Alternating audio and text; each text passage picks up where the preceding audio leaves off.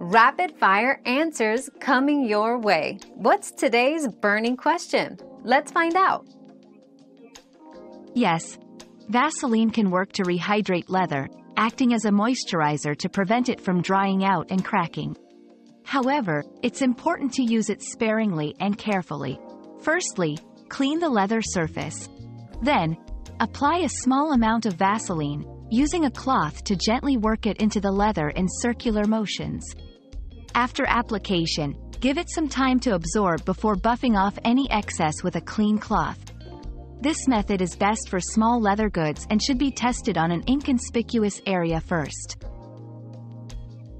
Our quest for knowledge never ends. Thanks for being part of today's discovery. Subscribe, like, and share to join us on the next one.